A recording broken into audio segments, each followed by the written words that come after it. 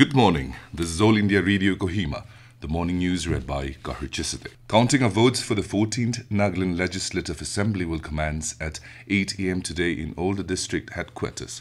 The fate of 183 candidates, including 4 women candidates who were in fray for the 59 assembly seats which went on poll on 27 February, will be decided today.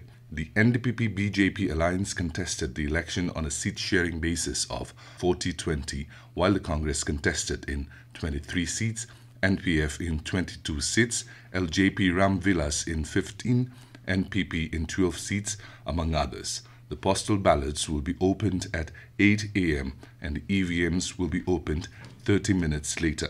A total of 386 counting tables have been set up across the state. Mokokchung has the highest number of counting tables with 49. Meanwhile, result trends will be displayed and can be viewed from the Election Commission of India website results.eci.gov.in or through the Voter Helpline mobile app. Counting of votes for Meghalaya and Tripura will also be held today and are also scheduled to begin at 8 a.m. Political fate of NDPP leader and present Chief Minister Niphyu Rio, Deputy Chief Minister Y. Paton, State BJP President Temjin Imna Along, former Chief Minister T.R. Ziliang, Congress leader Keith Herie, NPF leader Kujulizo Nyene, among others, will be decided. History will be created in Nagaland today if any female candidate manages to win this time, as no women candidate has ever registered victory in assembly elections. The BJP already bagged one seat.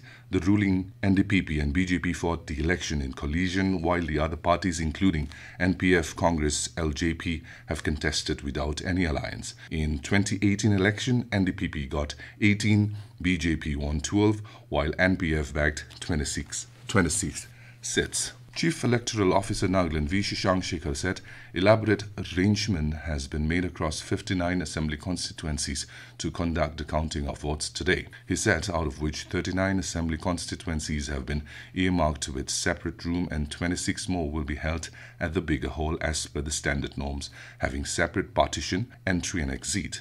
Addressing media persons yesterday at his office, he said counting for each assembly constituency will go on simultaneously. Elaborate security are also in place, with outer cordon being guarded by the state police. The second consists of state armed police and the innermost cordon consists of the central armed police forces.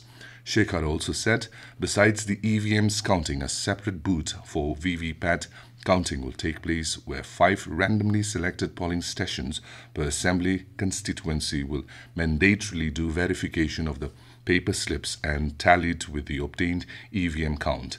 Shekhar said there are 59 observers, 1 each for the 59 assembly constituency. Chief Electoral Officer CEO Nagaland V. Shashank Shekhar said repolling at the 4 polling stations were held smoothly in 4 assembly constituencies. He said repoll at Zineboto closed in time with voters turnout of 54.16%, Sani's Waka with 67.66%, while 97.55% at Tizet Mon and 69.81 voting percentage at Tonoknew in Noklak, stating that the Election Commission has elaborate system before it takes any decisions on the repoll. The CEO said the repoll was conducted due to clear evidence of proxy in Noklak and Zineboto. Shekhar said while other 2 polling stations, repoll was held since presiding and polling officials did not follow the standard protocol on election.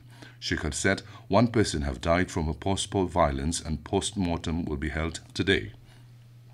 Regional News Unit All India Radio Kohima will bring a special coverage of the state general elections results today. A live discussion on election results and trends will be broadcast from 11 a.m. to 2 p.m.